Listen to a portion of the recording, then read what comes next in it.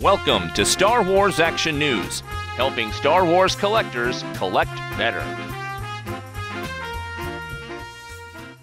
Now, in this room last night, we held the swap meet. How many of you guys were able to make that?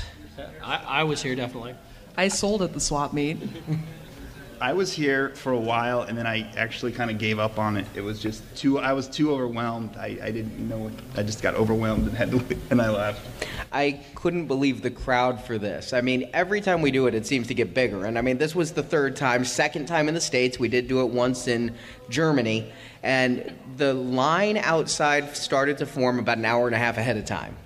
And we were letting people in, and it was fortunate that we had some help managing the lines because we were able to get the line organized and get everything going for that. But the number of people, we ended up just having to let them in like 50 at a time, but we were able to get everybody in within the first hour, and I didn't feel that the crowds were so overwhelming that you couldn't shop. And the people in here, and then we started having people set up in the hallway that had other items, a lot of great items. I only bought a few things. I'd bought some stuff at the room sales before.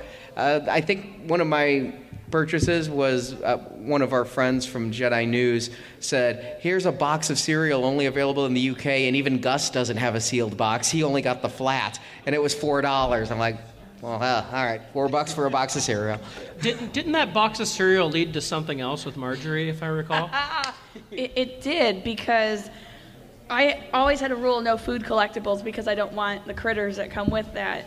We've, in fact, thrown out a lot of boxes of food, like Episode 2 and Episode 3 Mountain Dew boxes and old Pepsi cans from Episode 1 with Amidala on them.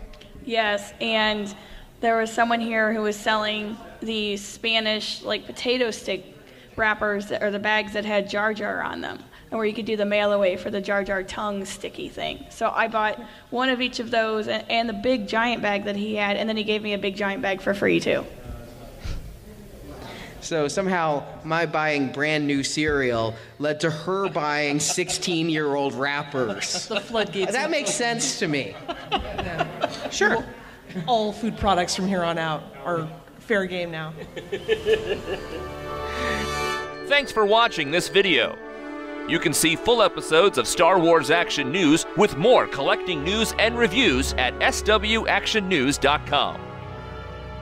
We also have thousands of toy and collectible photos in our photo gallery. If you enjoyed this video, please subscribe to our YouTube channel. May the pegs be stocked and the Force be with you.